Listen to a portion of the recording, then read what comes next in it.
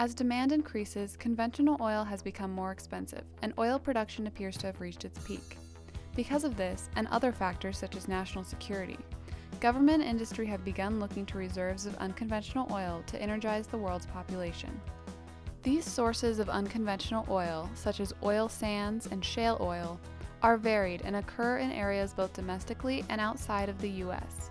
What makes these unconventional sources of oil? Essentially, the oil that can be extracted was not geologically refined by Mother Nature as conventional oil was. It was formed from organic debris, but heat and pressure were never great enough to transform it into conventional oil. This oil is not a liquid in the ground that can be easily pumped out. Unconventional oil requires a more complex and more expensive extraction and refining process until it would be recognized as the same crude oil. Some might wonder why there is interest in unconventional oil, rather than focusing on alternative forms of energy such as solar or wind power.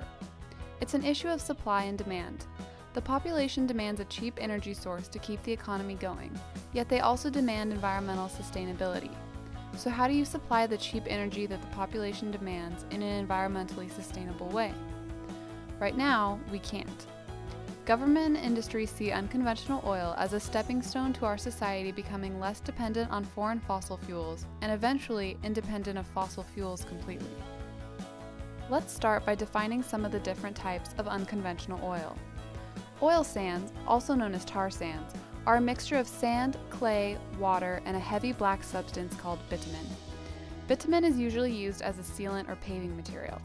In fact, the word mummy supposedly comes from the term because bitumen was used by the ancient Egyptians in their process of mummification. However, the bitumen, which makes up about 10% of the oil sands mixture, also can be extracted from the sand and refined into oil. There are two types of extraction processes: open pit mining and in situ or on-site extraction. In open pit mining, huge shovels dig up and load tar sand into enormous trucks which will carry the tar sand to an extraction plant. At the plant, a hot water treatment separates the bitumen from the sand. About 75% of the total bitumen can be extracted. After, the sand is returned to the mine. The bitumen must then be upgraded to crude oil, which involves additional heating and the removal of certain hydrocarbons before it can be refined to diesel or gasoline. About 2 tons of oil sand produces 1 barrel of oil.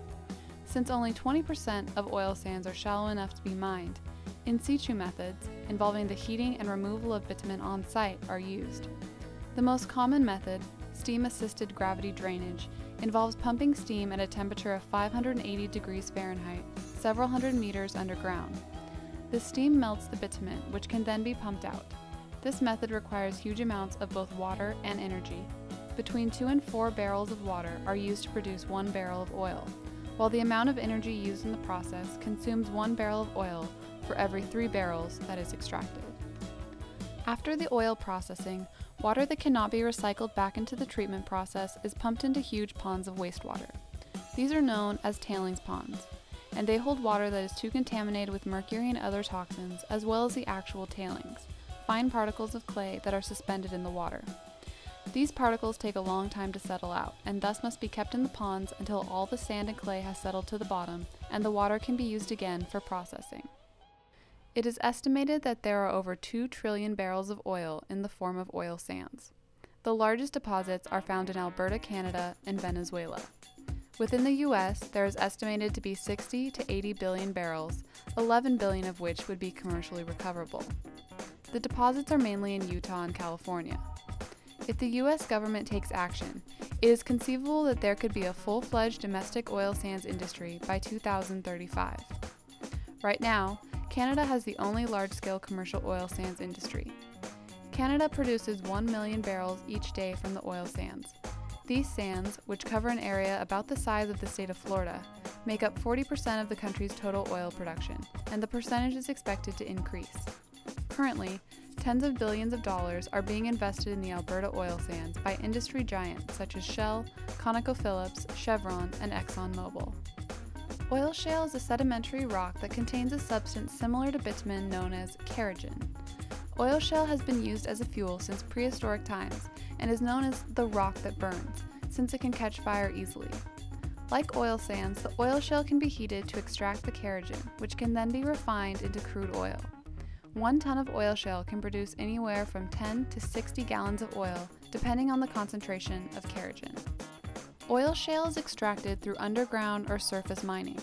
The shale is transported to a facility for a heating process known as retorting, where the shale expands and the kerogen is released. The spent shale is used for road fill or can be returned to the mined areas. However, spent shale must be handled carefully because it contains toxins which rain will leach. In addition to the mining process, Shell is currently developing an in situ process which involves heating the shale using electric heaters inserted into deep vertical holes in the rock. The rock would then be heated for 2 to 3 years until it reached 650 to 700 degrees Fahrenheit. At this temperature, the oil would separate from the shale and be pumped out of collection wells. The technology currently relies on the idea of a freeze wall, which is a refrigerated liquid that would be pumped around the extraction area and prevent the oil and other toxins from leaking into the groundwater. The U.S. Department of Energy considers the idea promising, but the process and the freeze wall technology remain unproven at a commercial scale. Like tar sands, oil shale extraction requires several barrels of water for 1 barrel of oil, and uses about 1 barrel of oil in energy use for every 3 barrels of oil produced. 3 countries, Estonia, Brazil, and China, already produce oil from oil shale and have been for decades. But the United States has 70% of the world's oil shale reserves. The largest deposits of oil shale are found in what is known as the Green River Formation, which covers parts of Colorado, Utah, and Wyoming. This formation contains approximately 1.2 to 1.8 trillion barrels of oil. Most scientists estimate about 800 billion recoverable barrels. This amount would meet the energy needs of the U.S. for over 400 years, at America's current consumption rate of 20 million barrels per day.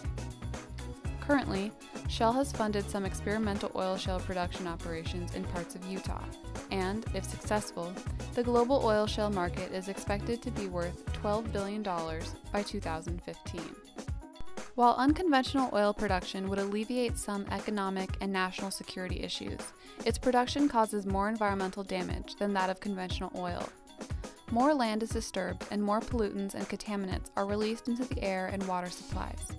Greenhouse gas emissions are 15 to 40% higher for oil sands than conventional oil, and about 200% higher for oil shale. The oil industry's ecological footprint would also increase because of the construction of facilities, roads, pipelines, utilities, and expected population growth around a production area. Most land that contains oil sands or oil shale is in or adjacent to conservation, wilderness, or scenic areas. Open pit mining dramatically alters the plant and animal life of the immediate area and its surroundings.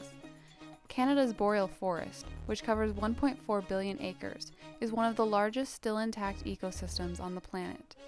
Oil sand production destroys huge areas of boreal forest, although oil companies insist that it is possible for land reclamation after mining. Industry executives maintain that land reclamation recreates wetlands and the natural forest dynamic, but this has yet to be proven. Another concern is the excessive water use the production plants require in already dry areas.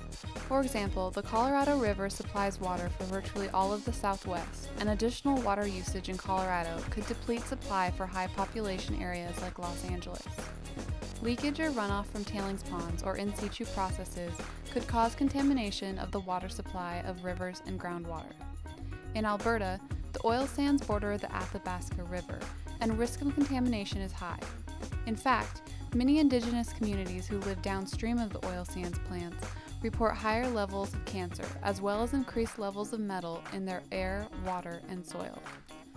Lastly, greenhouse gases and environmental toxins such as carbon dioxide, sulfur dioxide, and nitrous oxides are released into the air through exposure and heating processes. Because of this, carbon capture and storage technologies are being researched, although some environmentalists say this technology could never actually work effectively. In areas of oil shale production, it is likely that there would be increased regional haze due to dust, and additional water would be necessary to reduce this problem. Because of oil sand production, Canada will not meet its Kyoto emissions reduction levels. Many other countries and environmental organizations believe that relying on unconventional oil may not help the global climate problem, while still others believe it is one more step towards improved national security and alternative energy use.